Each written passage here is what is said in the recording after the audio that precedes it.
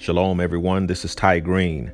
As we continue on with the passage of scripture within the Olivet discourse, where the Lord Jesus Christ warns that the coming of the Son of Man will be like the days of Noah, and this is in Matthew chapter 24, verses 37 through 41, we find that one is taken and the other left.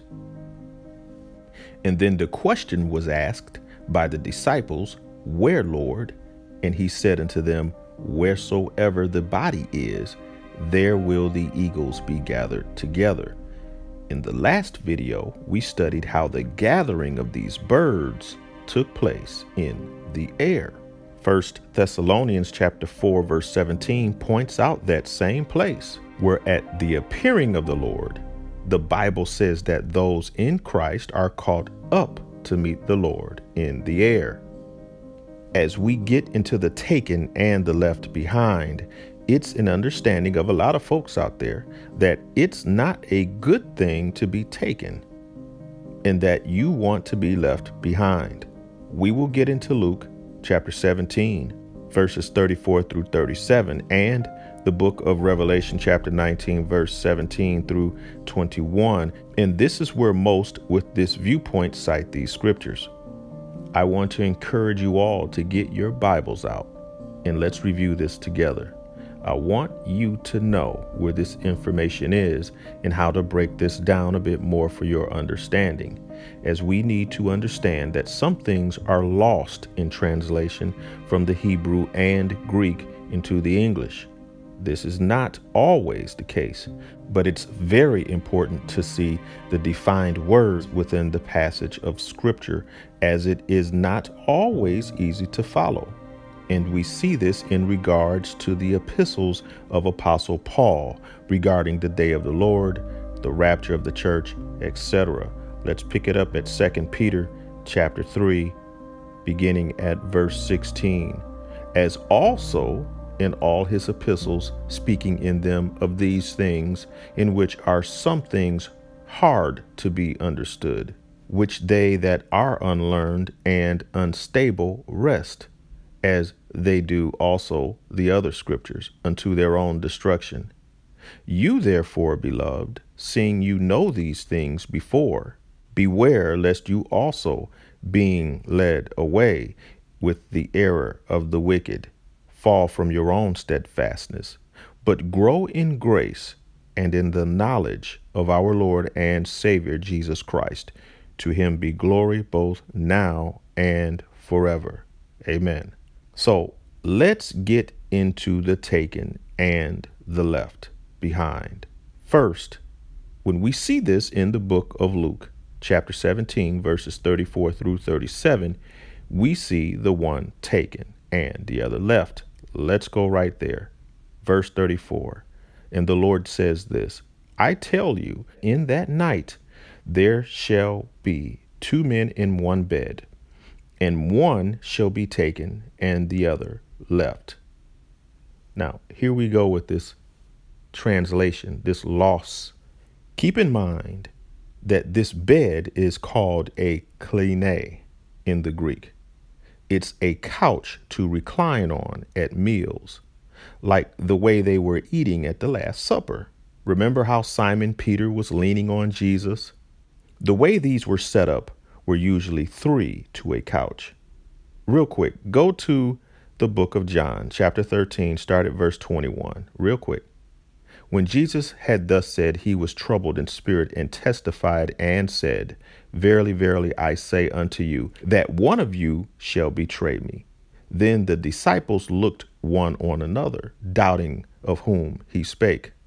Now, there was leaning on Jesus' bosom one of his disciples, whom Jesus loved. Simon Peter therefore beckoned to him that he should ask who it should be of whom he spake. He then, lying on Jesus' breast, saith unto him, Lord, who is it? Jesus answered, He it is, to whom I shall give a sop when I have dipped it. And when he had dipped the sop, he gave it to Judas Iscariot, the son of Simon. And after the sop, Satan entered into him. Then said Jesus unto him, That thou doest, do quickly. Now, ever wonder how Simon Peter could lean on Jesus's bosom sitting up at the table? It's because they weren't sitting. They were reclining. This is a custom that the Jews also utilized, which was borrowed from the Greco-Roman triclinium for use at the banquets and feasts. It was usually 3 to a couch, a kline, a bed in which guests leaned diagonally on their left side. And you can read up more on this Jewish custom of reclining on Shabbat.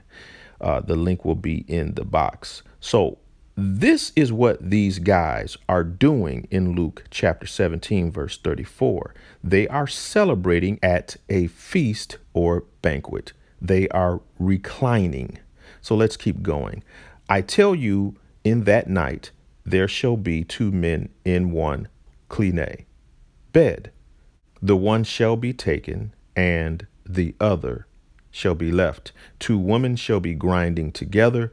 The one shall be taken, and the other left. A side note here is that this grinding is of wheat flour when we look at the root word. Verse 36, 2 men shall be in the field. The one shall be taken, and the other left.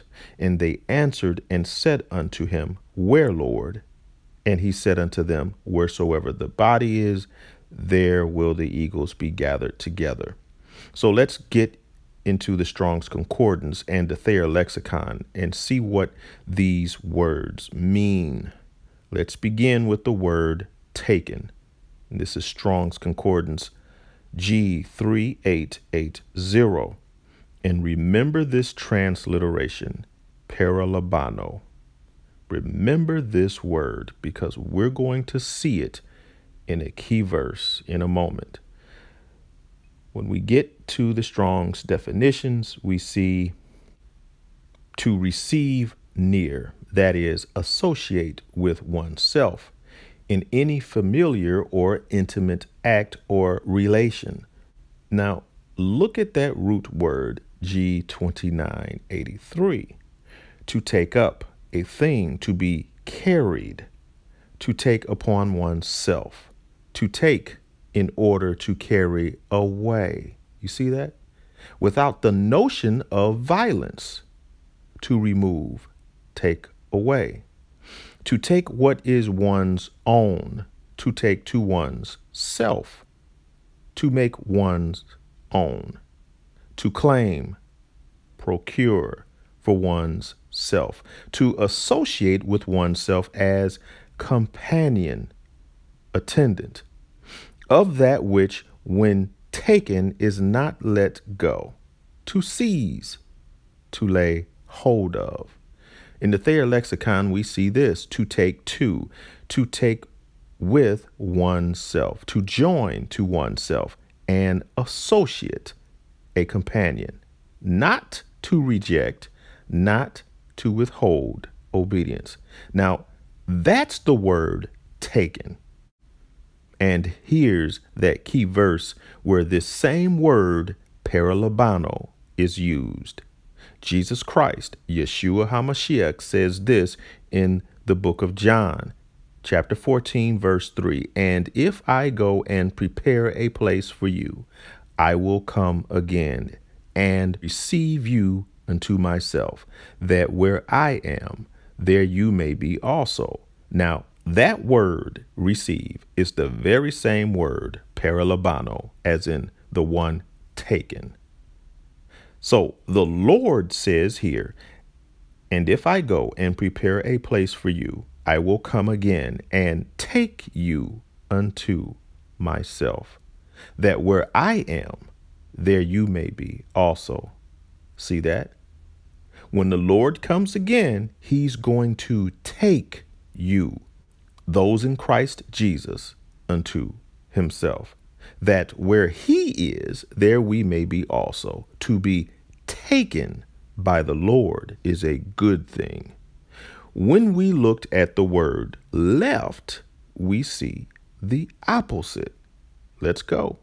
The word left, Strong's Concordance G8 6:3. The translation here is aphiemi. The Strong's definition says to send forth in various applications: cry, forgive, forsake, lay aside, leave, let alone, be, go, have, omit, put, send, away, remit, suffer, yield up. Look at this root word G575 of separation, of a part from the whole, where of a whole some part is taken, and indeed one part is taken, and this one left. Here's more. Of any kind of separation of one thing from another, by which the union or fellowship of the two is destroyed. Wow.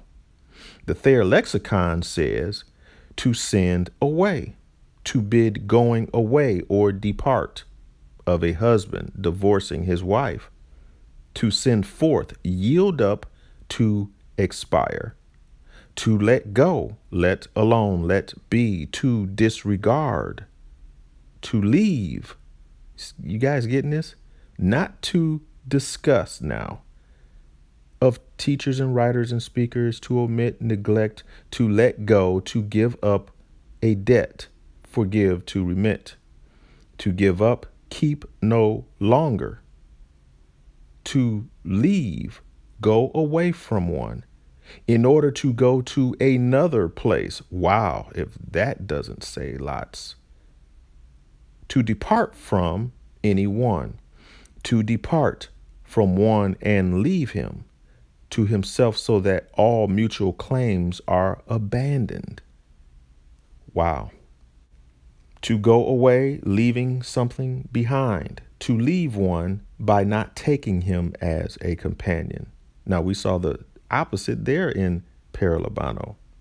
It also says to leave so that what is left may remain, leave remaining. See, left behind. And how does Revelation chapter 12, verse 17 describe the left behind? It's described as the remainder, the remnant of her seed. And then it says abandon, leave destitute. What we've just defined is the word taken and the word left. And we've seen the same pattern in Revelation chapter 12, where the woman has a man-child that is caught up unto God and to his throne. That child is taken, and the remnant of her seed is left. These are in reference to those in the body of Christ taken in the harpazo, the rapture of the church, and the folks left behind that become the tribulation saints. We see this in Revelation chapter 12, verse 5 and Revelation chapter 12, verse 17. We see the same pattern in the book of Isaiah, chapter 66, verses 7 and 8. The same in the book of Isaiah, chapter 26, verses 17 through 21, where the righteous are resurrected and are taken just before the day of the Lord. We see the resurrection in verse 19, and when we get to verse 20, we see this. Come, my people, enter thou into thy chambers, and shut thy doors about thee. Hide thyself, as it were, for a little moment, until the indignation be overpast. Taken away into thy chambers for a little moment, until the indignation be overpast. That word come is Strong's Concordance word H3212.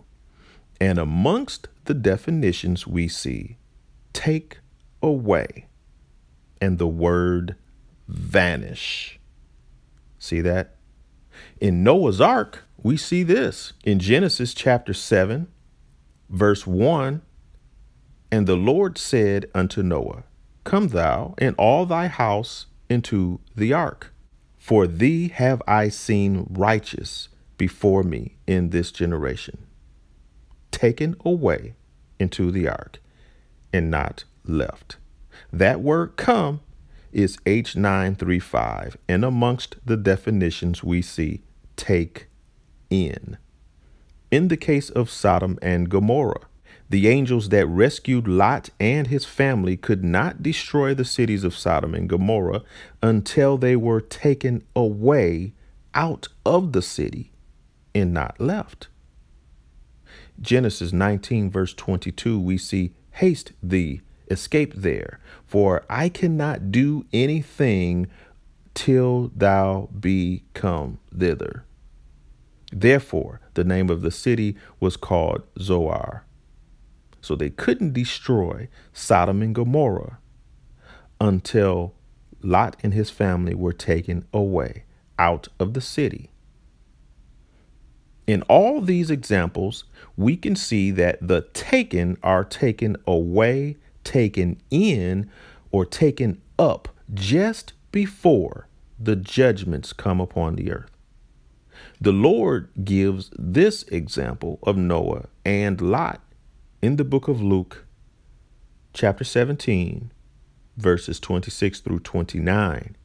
But when we get to where the one is taken and the other left, some believe the taken are taken here, to when the fowls of the air gather to eat the flesh.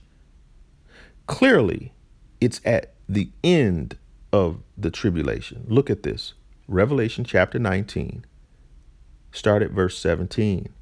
And Apostle John records this, and I saw an angel standing in the sun, and he cried with a loud voice, saying, to all the fowls that fly in the midst of heaven, come and gather yourselves together unto the supper of the great God. And here's where these fowls of the air are gathered, that you may eat the flesh of kings, and the flesh of captains, and the flesh of mighty men, and the flesh of horses, and of them that sit on them, and the flesh of all men, both free and bond, both small and great. And here's how we know that this event happens at the end of the tribulation. Pick it up at verse 19. And I saw the beast and the kings of the earth and their armies gathered together to make war against him that sat on the horse and against his army. And the beast was taken, and with him the false prophet that wrought miracles before him, with which he deceived them that had received the mark of the beast, and them that worshipped his image. These both were cast alive into a lake of fire, burning with brimstone. This is at the end of the tribulation. Let's keep reading. Verse 21, and the remnant were slain with the sword of him that sat upon the horse, which sword proceeded out of his mouth, and all the fowls were filled with their flesh. And here we can see the fowls filled with their flesh. Yes, there are fowls of the air that gather to eat the flesh of men and the horses and so on. It's clear that this event occurs at the end of the tribulation. Yes, the Olivet discourse was spoken to the Jews, but these were born again Jews. The part of the Jews that are represented by the flesh will see all those things outlined within the Olivet discourse, up to and including the second coming of Christ Jesus. The part of the Jews that are represented by the Spirit, because the believing Jews are in Christ, they won't see those things, for they are part of the taken. The separation is clear. Just like we in Christ are separated amongst the Gentiles. Those in Christ, Jew and Gentile, are taken. All others are left. The Olivet discourse in Matthew, Mark, and Luke is focused on the answering of when shall these things be, and what shall be the sign of thy coming and of the end of the world, spoken to the Jews, with the focus on the ones that are part of the group that will become the tribulation saints, the fruit harvest, just like we see in Revelation chapter 12. It's about the Jews going into the 70th week, the time of Jacob's trouble. It's not referring to the Jews that are part of the body of Christ, the taken, in verse 5 of Revelation 12. So I pray that this study helps to clarify who the taken are and why. Yet the main thing is salvation through Jesus Christ, because we're on the breach of the instant that one is taken and the other left. Those that are taken have the seal of the Holy Spirit.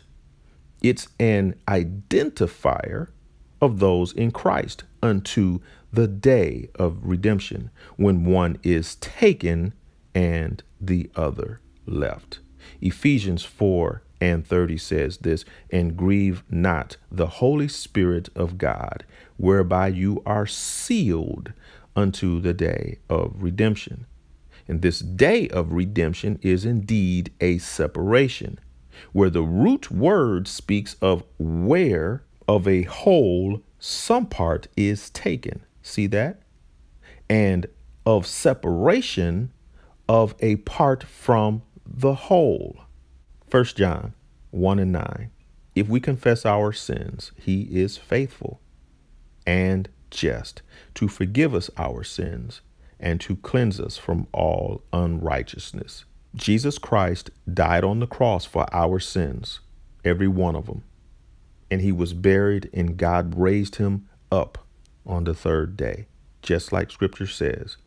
Jesus did that for us so that we can be saved, so that we can be taken and not left. Amen.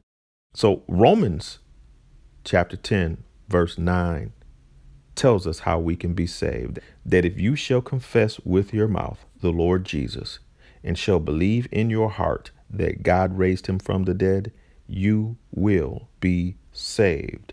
For with the heart man believes unto righteousness, and with the mouth confession is made unto salvation. For the scripture says, whosoever believes on him shall not be ashamed. For there is no difference between the Jew and the Greek. That's the Gentile, the non-Jew. For the same Lord over all is rich unto all that call upon him. For whosoever shall call upon the name of the Lord shall be saved. All right, I will leave it here till we meet again.